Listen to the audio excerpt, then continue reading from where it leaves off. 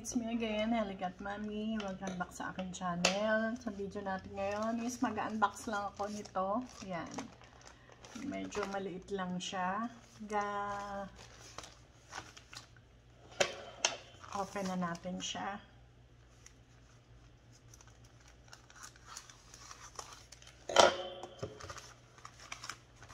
Nasaan yung laman?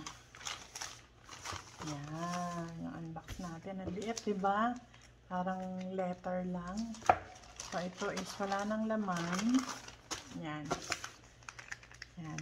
In-order ko pala to noong February 6. Ngayon lang siya dumating. Today is March 3 na. So, almost 1 month. Bali, second order ko na to sa kanila. Galing siya sa Australia. Yung first order ko is November pa. 3 months na hindi siya nakarating dito sa amin.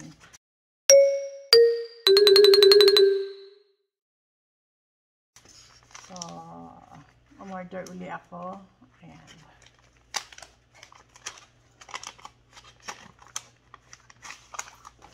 Ayan. Oops. Ano to? Ay, wow. Ayan. Dito ako umorder sa Everlasting Tip Stainless Steel Drill Pen Tips and Multiplacer. So, ayan. Tapos, meron siyang pinadala pang sticker ng parang superhero. So, ang cute. So, ayan. Ito na. Ayan. Ay, ang laki! Ang ganda. So, ayan siya. Yung mga in-order ko. So, ito yung mga ibang nilang product. Itong 2 placer, 3 placer, 4 placer, 6 placer, and straightener.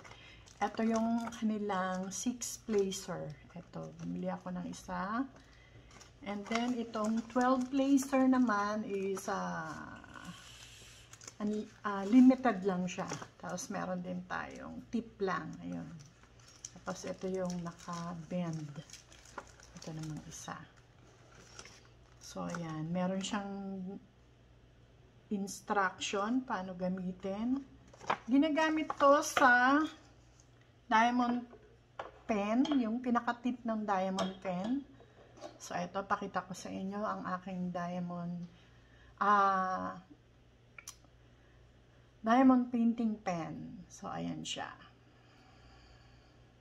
So, ayan. Maraming klase nito. Maraming design. Ito pa. So, ayan. Try natin na ilagay. Ito ay stainless steel. Ito mga kasama ng mga nabibili ng diamond painting pen or drill pen ang tawag is plastic lang, tapos ito is parang copper or bronze ba yun na nakukupi katagalan, kakadut-dut mo, nakukupi siya. Ito is nagkakaroon din ng dent dahil plastic lang siya. So naglabas ang Everlasting Tips ng mga stainless steel na tip. Ayan. So, try natin siya.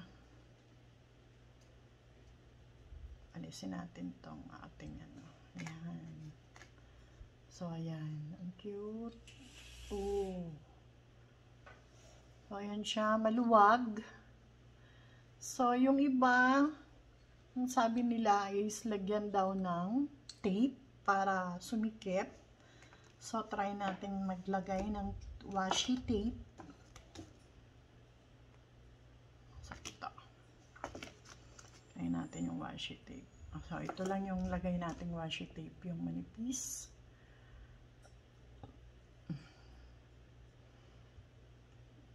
Subukan muna natin.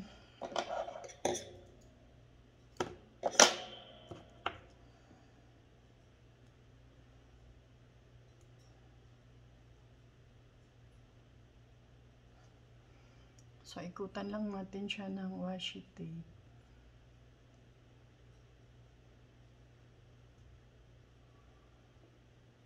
Yan.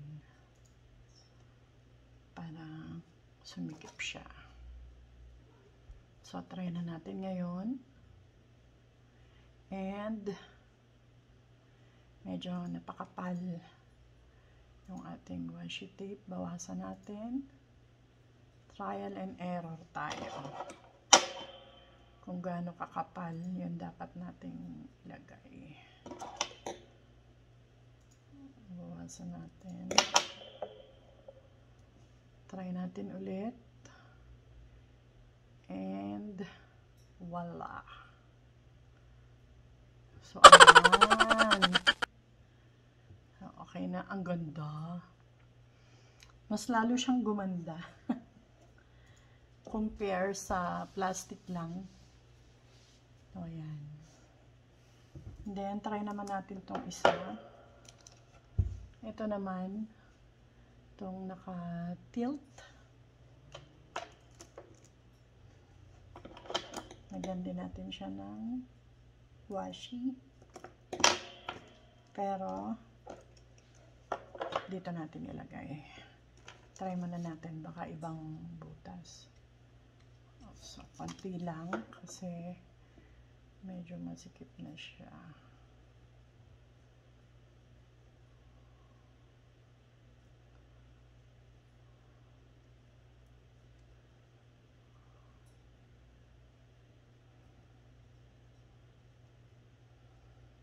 Ang hirap.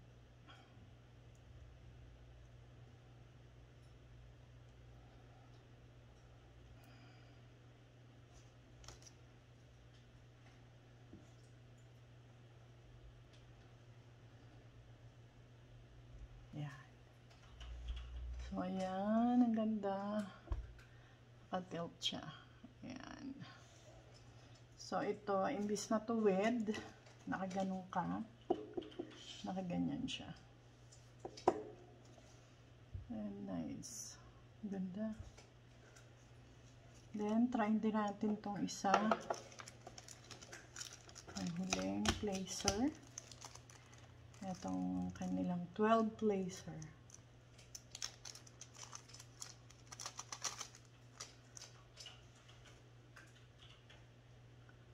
Yan.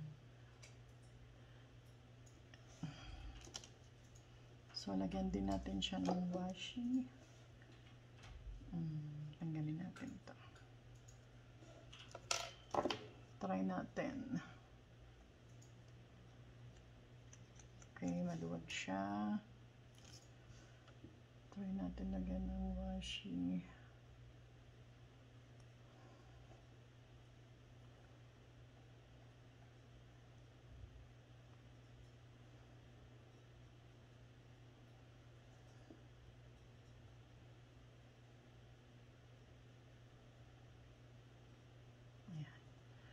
Huwag natin masyadong kapalan kasi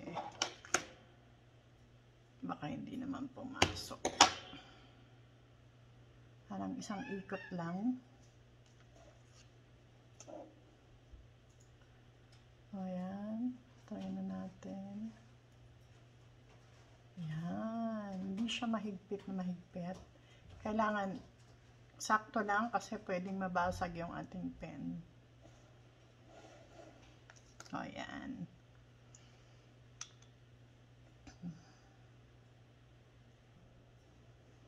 So, ngayon, try naman natin yung ating tip. Yan.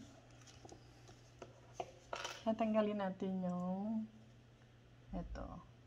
Ayan. Tingnan nyo. Kubik-kubikong na. Ano natin alisin. Yan. Ito nyo. Kubik-kubikong na siya.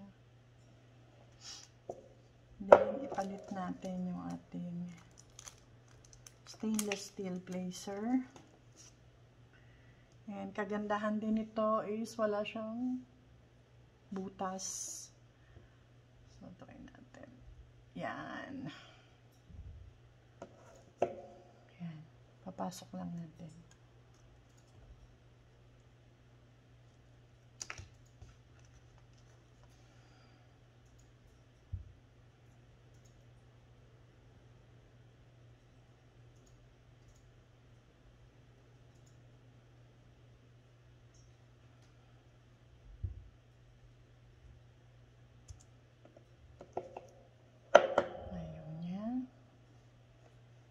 Then, try natin i-push. Yun. Madali lang. Ayan. Sagad na siya. O, yan. May konti pa. Yan. O, yan. Meron na akong stainless steel na everlasting placer. So, ito yung in-unbox natin. Itong 12 placer, 6 placer, oh no, 9. 12, 9, yung naka-bend, and yung ating single na tip. So, yan lang yung ating unboxing for today. Maraming salamat!